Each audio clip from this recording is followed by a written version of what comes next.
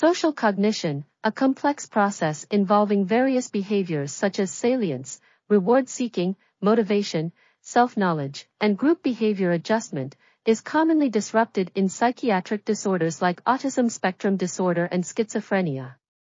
The prefrontal cortex, PFC, plays a key role in social cognition, and its microcircuitry may underlie shared behaviors such as social motivation, recognition, and dominance hierarchy.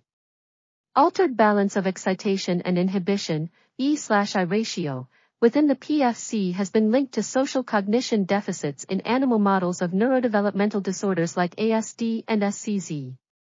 Future studies should explore how disrupted developmental trajectory of prefrontal microcircuitry could lead to altered E/I balance and subsequent deficits in the social domain. This article was authored by Lucy King Bicks, Hiroyuki eKoike, Schahram eAkbarian, and others. We are RTCLTV, links in the description below.